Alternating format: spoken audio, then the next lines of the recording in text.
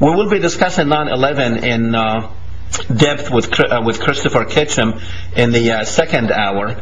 And in this hour, like I said, we will be speaking with two beautiful women, I might add, who converted to Islam. With me in the studio, like I said, is Carmen Broussard. Welcome to the show, Carmen. Thank you, Michelle. Tell me, how was it, you know, after 9/11, people had the wrong impression about Islam due to the media, and most Americans get their news from the media. How did you get to learn about Islam, and what about like your friends and family? How are they looking at you now? Well, I learned about Islam through a co-worker at work. He happened to be fasting, and I was ordering lunches, and he wasn't eating, so I asked him, why was he fasting? And he told me because of his religion. So I asked him to tell me more about his religion, and it started from there. Friends and family think it's strange. They think it's different. A lot of my family is very supportive, but I can still see that they're a little bit uncomfortable, a little not sure of exactly what direction I'm going in life with religion. What made you go to, okay, so you decided, I mean, this friend of yours or co-worker explained the religion to you, and then you found out that this is something that will work for me? I did. It made sense to me. I never understood the Trinity in Christianity. I didn't understand how God could be Jesus and Jesus could be God. Absolute forgiveness through a priest and salvation guaranteed. I never understood that.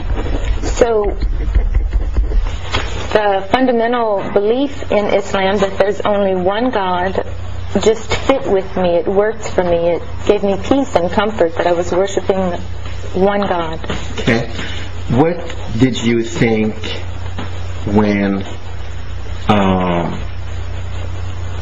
like when those planes hit the towers and Islam was basically blamed for it, and then you became a Muslim?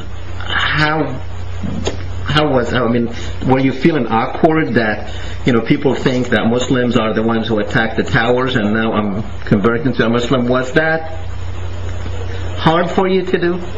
Well, you asked me how did I feel when the towers were attacked, and I was devastated, and I was sad, and I was scared.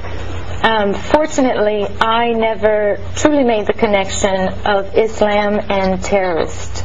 I said, okay, the terrorists are bad people, and they did a terrible thing. Okay. Carmen, what would you think some of the differences between Islam and Christianity, and the commonality too? In my humble understandings of Islam thus far, some of the major differences in Islam and Christianity would be that there's only one God. And I think it's believed that God doesn't need a spouse or children or a son like Jesus, so He's only one. There's no extension of Him. And the other fundamental difference that I found was absolute salvation. In Islam, you don't go to a priest and confess your sins, and the priest tells you to say 10 Hail Marys and you're forgiven.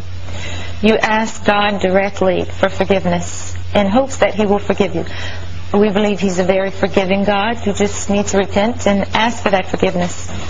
I think some of the similarities are, just as Angela was saying, we believe in all of the prophets, we believe in Jesus, we believe that Jesus performed special miracles, and it is peaceful, and it's love thy neighbor, and a lot of the 10 Commandments: do not kill, do not steal, you shouldn't covet your neighbor's wife, which is why women dress more modestly in Islam, so that they aren't coveted.